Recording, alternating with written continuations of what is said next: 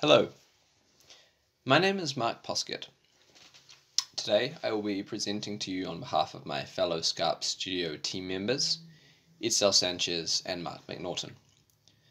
The topic of this presentation is Disrupting Displacement, Exploring Innovative Models for Tenant Relocation, which provides a brief glimpse into the project we've been working on with our community partner, Metro Vancouver, over the past 6 months.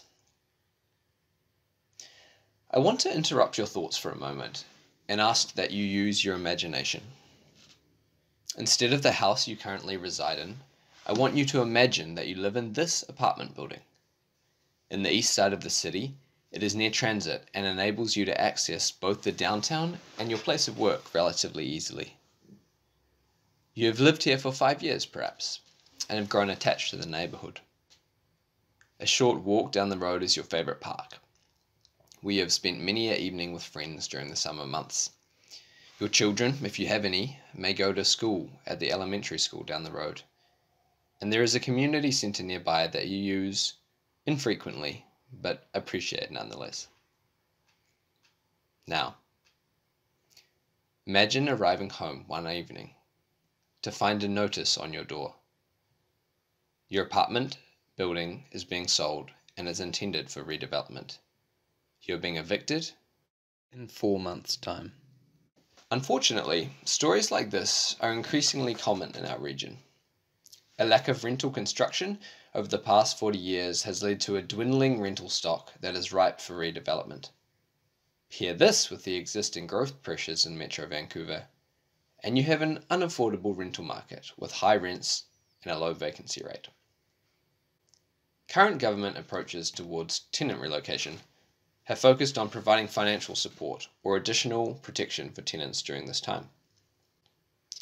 An assumption underlying many of these existing policies, however, is that existing rental units will be available nearby to relocate displaced tenants.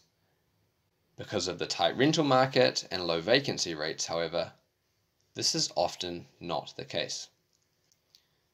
One possible alternative to this approach that hasn't really been tried could be to retrofit existing buildings, such as unused commercial or industrial space, and turn these into rental units that could be used to rehouse displaced tenants.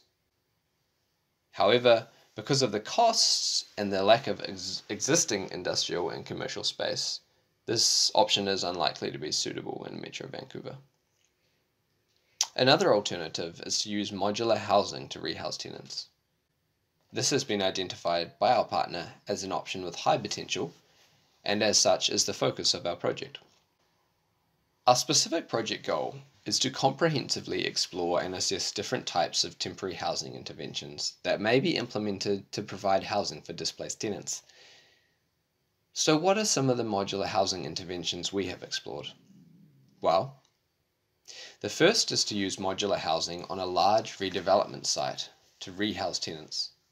In this scenario, the modular building will be constructed prior to the demolition of their current homes, meaning that tenants are only required to move their belongings once and are able to stay at their current site address. The benefits of modular for this, as opposed to conventional construction methods, are that it can be built faster and has the potential to be deconstructed and moved elsewhere at a later date. Another option is to provide a modular building on a neighborhood swing site.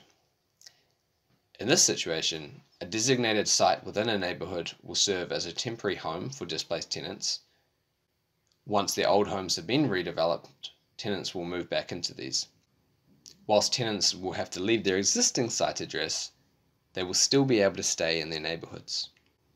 Although there are a number of challenges that must be overcome if either of these solutions are to be implemented, they both offer improvements to the current tenant relocation process.